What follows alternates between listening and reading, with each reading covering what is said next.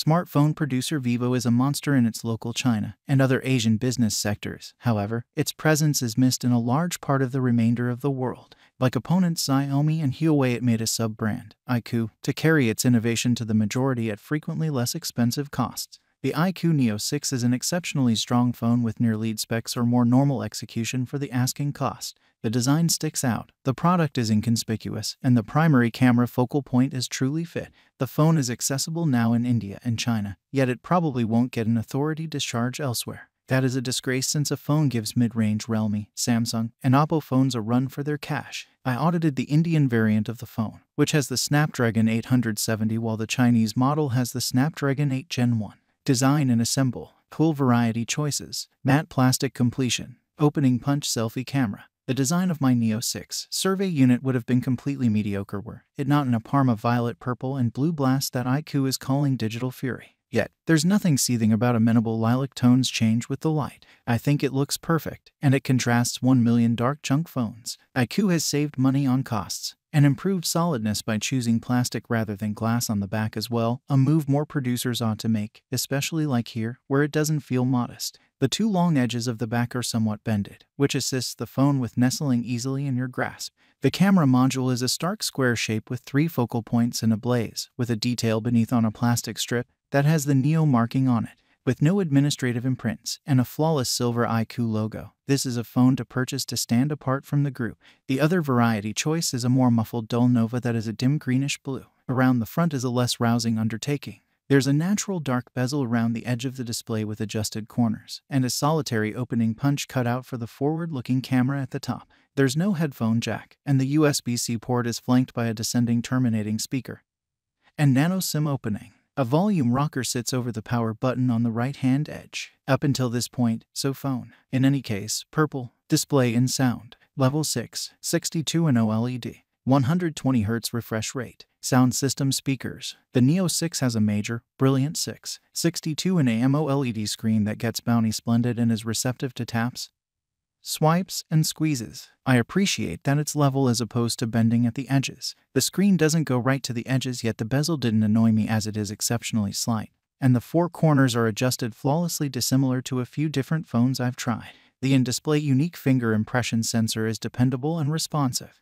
High refresh rate displays are extremely normal in Android phones now, which is perfect for yourself as well as your eyes. 60 Hz was the smartphone standard for a really long time, yet 120 Hz on the Neo 6 duplicates that to make application movements, menus, and message scroll 2 times as smooth. You can pick 60 Hz or 120 Hz in the settings or choose iQoo's brilliant switch programming that flicks between the two relying upon what you're doing, utilizing 60 Hz when things aren't moving cases to save battery duration. I had no misgivings with the board on the Neo 6 involving it as my fundamental phone for 2 or 3 weeks.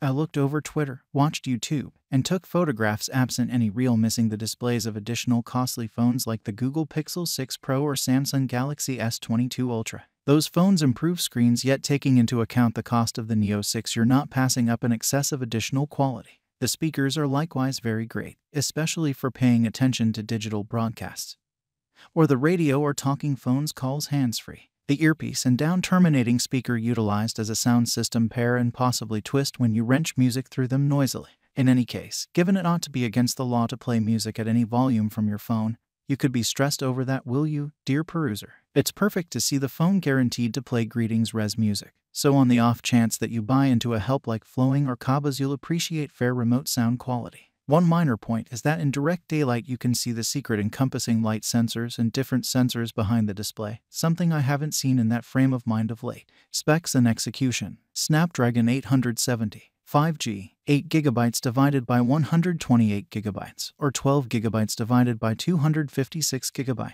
The Neo 6 sparkles when you contrast the amount it costs with how well it performs. It is a mid-range evaluated phone that acts essentially as well as a lead phone that retails for 2 times or multiple times more. Qualcomm's Snapdragon 870 chipset is the greater part of the motivation behind why, given it is a score underneath leader level nowadays.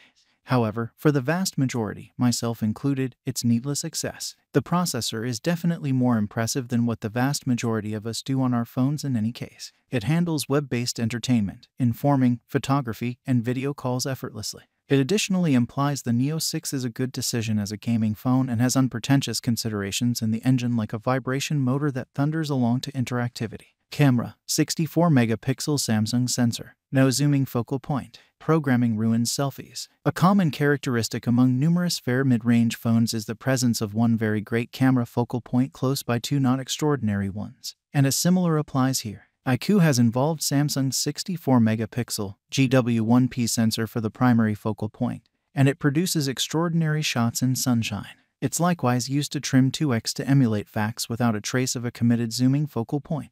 Results are punchy thanks to HDR and optical picture adjustment. Indeed, even with man-made intelligence modes switched off, the product actually wrenches up the immersion, so it's somewhat difficult to get consistent with life-variety balance, yet to the extent that Android point-and-shoots go, this is exceptionally strong. Assuming that you take a great deal of pictures of moving items like kids and creatures, be cautioned that shots frequently turn out somewhat foggy with any development.